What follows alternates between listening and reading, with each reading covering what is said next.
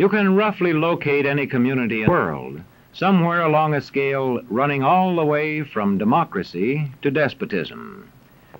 One to the democracy end, another somewhere in the middle, and a third. Let's find out about despotism. This man makes it his job to study these things. Well, for one thing, avoid the comfortable idea that the mere form of government can of itself safeguard a nation against despotism. Germany, under President Hindenburg, was a republic. And yet in this republic, an aggressive despotism took root and flourished under Adolf Hitler. When a competent observer looks for signs of despotism in a community, he looks beyond fine words and noble phrases. For which it stands, one nation, indivisible, with liberty and justice for all. Many observers have found that two workable yardsticks help in discovering how near a community is to despotism: the respect scale and the power scale. A careful observer can use a respect scale to find how many citizens get an even break. As a community moves towards despotism, respect is restricted to fewer people. A community is low on a respect scale if common courtesy is withheld from large groups of people on account of their political attitudes. If people are rude to others because they think their wealth and position gives them that right, or because they don't like a man's race or his religion.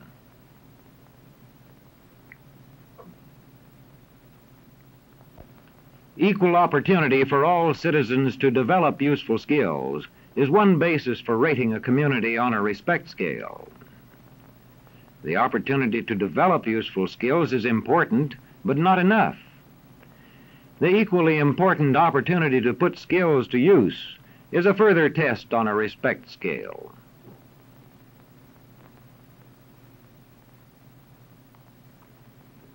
A power scale is another important yardstick of despotism. It gauges the citizens' share in making the community's decisions.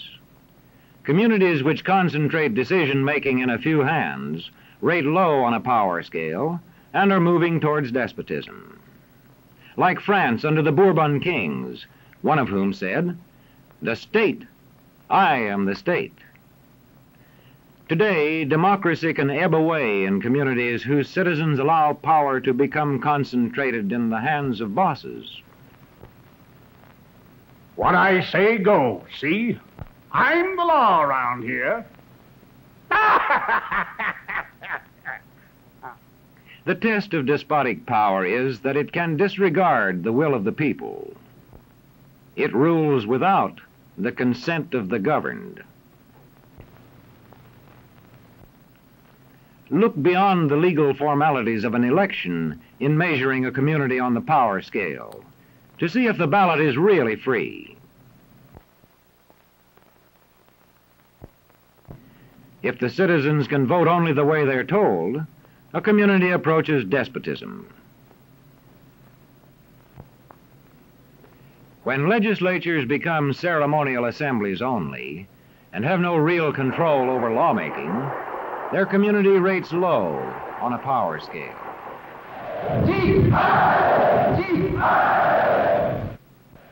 In a downright despotism, opposition is dangerous, whether the despotism is official or whether it is unofficial.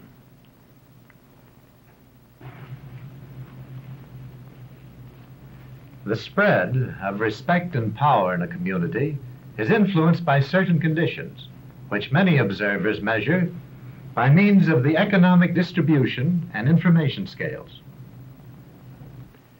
If a community's economic distribution becomes slanted, its middle-income groups grow smaller, and despotism stands a better chance to gain a foothold.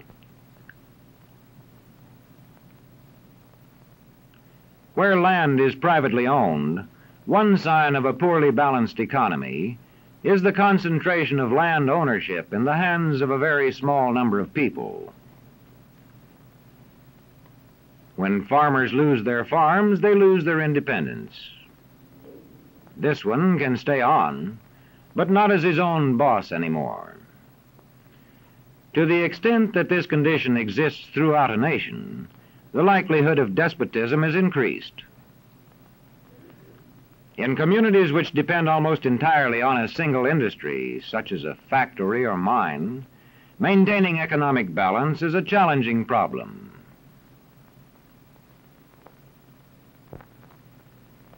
If this condition exists over the nation as a whole, so that the control of jobs and business opportunities is in a few hands, despotism stands a good chance.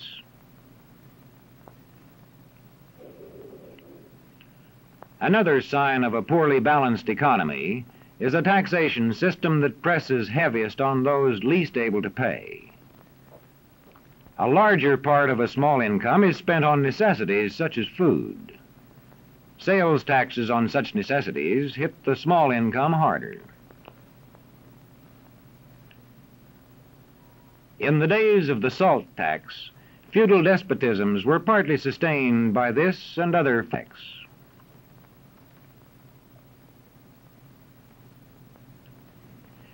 A community rates low on an information scale when the press, radio, and other channels of communication are controlled by only a few people, and when citizens have to accept what they are told.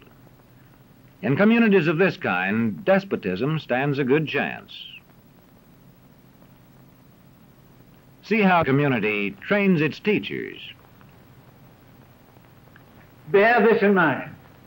Young people cannot be trusted to form their own opinions. This business about open-mindedness is nonsense. It's a waste of time trying to teach students to think for themselves. It's our job to tell them. And when teachers put such training into practice, despotism stands a good chance. These children are being taught to accept uncritically whatever they're told. Questions are not encouraged. How can you ask such a question? Have you got a textbook? Yes, ma'am. Does it say here that our law courts are always just? Yes, ma'am. Then how dare you question the fact? Sit down. And so we aren't surprised when... But it must be true. I saw it in this book right here. And if books and newspapers and the radio are efficiently controlled, the people will read and accept exactly what the few in control want them to. Government censorship is one form of control. A newspaper which breaks a government censorship rule can be suspended.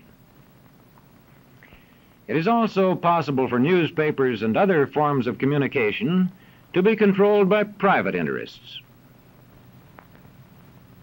I thought I told you to kill that story. It'll cost us a lot of advertising. If that story goes out, I quit. All right.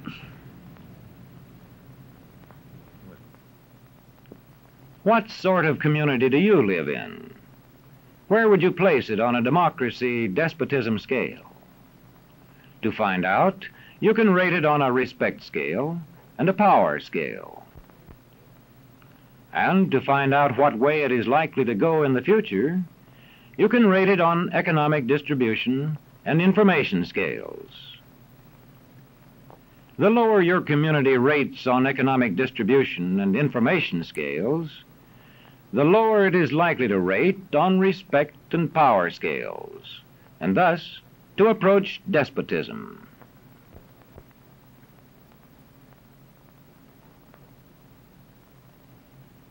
What happens in a single community is the problem of its own citizens. But it is also the problem of us all, because as communities go, so goes the nation.